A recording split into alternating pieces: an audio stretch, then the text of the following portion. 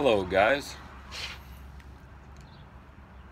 Pipe Smoking Plumber here today in Calgary. Sunny day, it's been snowing, so actually a nice day to have a smoke on the deck and drinking some coffee and smoking some Peter Stokkebye's black coffee to go with it. That's actually pretty good.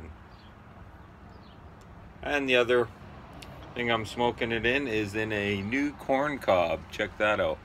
It is their 150 years, I don't know if you can see that, 150 year anniversary pipe. I think it's called the Franklin, and it's a really nice pipe. It's got a design as a hexagon, I guess, or yeah, maybe that's what you'd call it.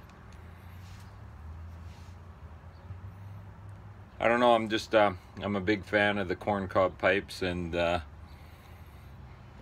really enjoy them. And the Peter Stokkebye's black coffee is just like a aromatic, it's actually it's a pleasant pleasant tobacco. Smells good and nice. So I just wanted to say hi to you guys. I haven't been making too many videos. I'm gonna try to fix that up and make a few more. But yeah, this, and it also has a nice little line in the top of it and kind of an acorn shape. But I really like these this style of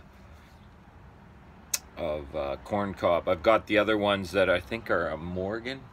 I forget the name of them, but they're the smaller pipe. I really enjoy that. I've got a lot of those too that I just like to smoke for a quick smoke, and they don't heat up. Like, you can smoke them. Sometimes I smoke them a little quick. I just find them a very cool smoking pipe compared to, let's say, the Dagner pipe. I mean, I like the poker. I think it's cool looking, but that one I have to be very careful when I'm smoking it. It gets hot really quick, so I just have to be a lot more cognizant of what I'm doing when it comes to the pipe smoking. But these are great, so I picked up 2 of them. They're a limited edition, so if you're a corn cob fan, maybe look into that.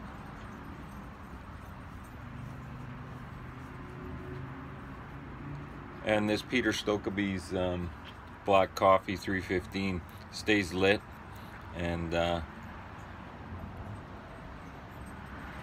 just a pleasant tobacco. Well, I hope you guys are all doing great. Just wanted to say hi from Calgary, and as you can see, it's sunny skies.